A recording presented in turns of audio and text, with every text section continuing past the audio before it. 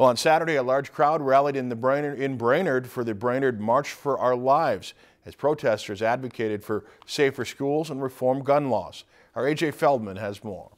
What do we want? When do we want it? Now! Hundreds marching through downtown Brainerd in the movement led by the youth, but supported by all ages, fighting for one cause. We should not be afraid to go to school, and students and teachers should not have to worry about what someone can cause violence with, and to just stand up for what we believe in.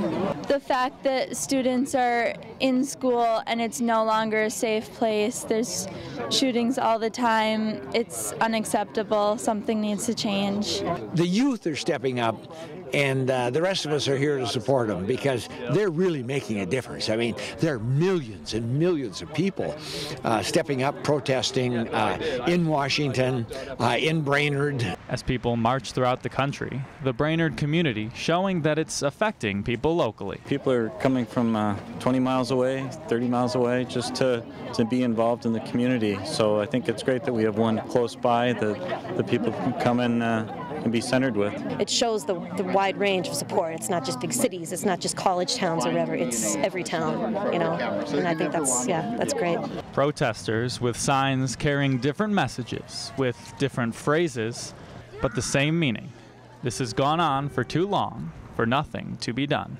This has happened too much for there not to be change like this when they change right away after there's been other tragedies, which is like, that's what we need. We need change because it's not working how it's going right now.